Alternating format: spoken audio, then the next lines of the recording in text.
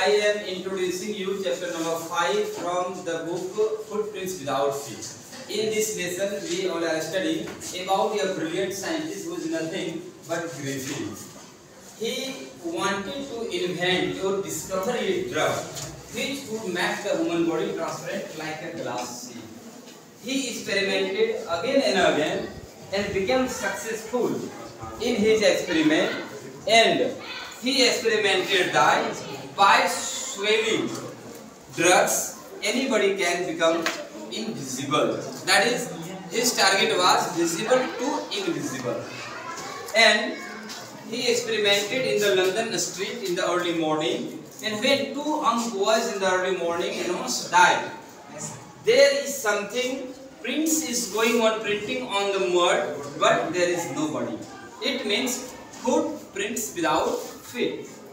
This is an interesting lesson. This has been written by H.G. Wells. This is a fiction, but it has been shown that Griffin was a brilliant scientist and always he misused and invented drugs.